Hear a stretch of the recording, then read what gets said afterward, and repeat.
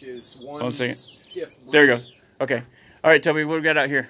All right, so there was a wood frame deck originally out in front here. It's completely gone, and the patio cover here is only being supported by two posts, one of which is about to fall, and when it does, this patio will come right down. Oh, so like this pole over here, this post here came down. Yeah, that one. Huh. And what's awesome is they got it sitting on a rim joist out here, and the rim joist, of course, without any floor joists, it's just rolling right out. Okay. You got a lot to clear. You got the fence out here to fix. Yeah, the fence line will have to be fixed. The gate will need to be. I like how that one there has been done, and then the one next to it, down there a little ways, is really nice. Yeah. So I can see what it could look like. So all fixed up, but we got to get a price that makes sense. $1 would be good, right?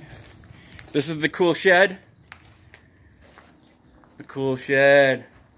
But what'd you call that? What'd you call this flooring part? The retaining wall. The retaining wall. Yeah, the retaining wall is blowing out because of plant life. Roots are pushing it out, in my opinion. See if I can see this here. See how the wall. That really stinks about that retaining wall. Come busting out. So that's got to be replaced out too, right? Yeah. Or the whole shed need to come out? Yeah, well, the shed needs to be replaced because the framing in it is awful. The siding on it's falling off.